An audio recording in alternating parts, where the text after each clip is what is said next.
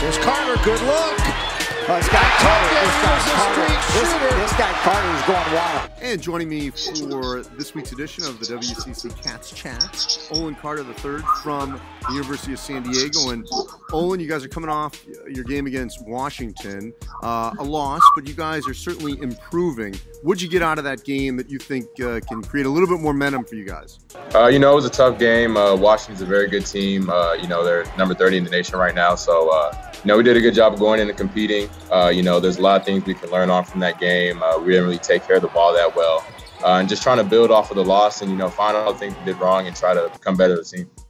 Yeah, I mean, they were coming off a sort of a punishing defeat at Auburn, so you were kind of walking into a difficult situation for them in Seattle.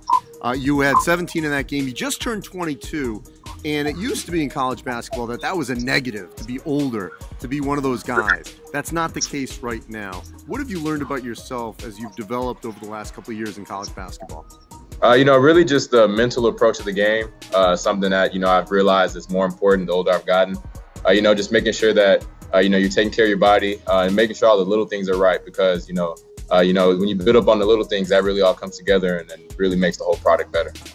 When you've been there, you guys have gone from 9 wins to 13 to 20. You guys are 2-1 as we're taping this, and you've had a coaching change in the middle of all this. What do you attribute to what you've seen as the growth and development of this program, despite, a major obstacle thrown your way? The ability for, all the players and the coaches to just fight through adversity, and stick together. I mean, there's a lot of times through the 4 years I've been here where things could just go into shambles and everyone could have gone there on separate ways. But, I think everyone's done a good job of just staying together and, really building a family-type atmosphere around here and just making sure that, we keep working hard and keep accomplishing things. So with the coaching change, because things were obviously heading in the right direction, why do you think you guys were able to sort of weather that so well and not have a major disruption, especially because it happened so abruptly? Our coaching staff. Our coaching staff is like, really like a family. I mean, we're so close. If you walk into the locker room, it's like we got 18 players instead of 15. Our coaching staff is really a part of us. I think that really helped make the transition process a lot easier. Coach Scholl's a great guy. Coach Wrench is a great guy. Coach G's a great guy. Coach Carr is a great guy. Just having great guys on our coaching staff makes it a lot easier to, get through hard times. All right, so listen, Olin, I think it's one of the most beautiful spots, in the country, not just San Diego, but where you guys are located, up a little bit on the hillside. It's just a beautiful campus, sort of tucked away. What have you enjoyed the most about playing at USD in that sort of beautiful, scenic environment? I'm from Texas, and it's hot out there. So, one thing I love about here is I can go outside and not have to worry about sweating. San Diego weather is beautiful.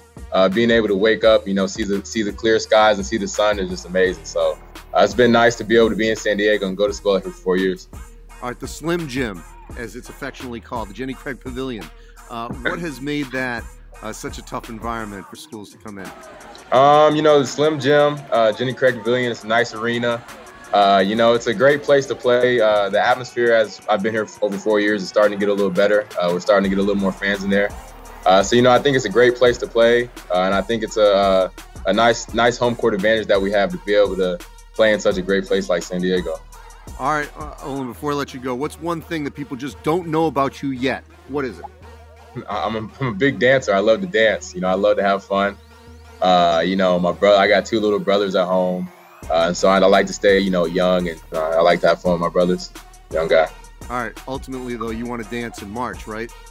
Yeah. Dance in March. That's where we're trying to go. That's where we're trying to get headed to. Appreciate it, Olin. Thank you. No problem.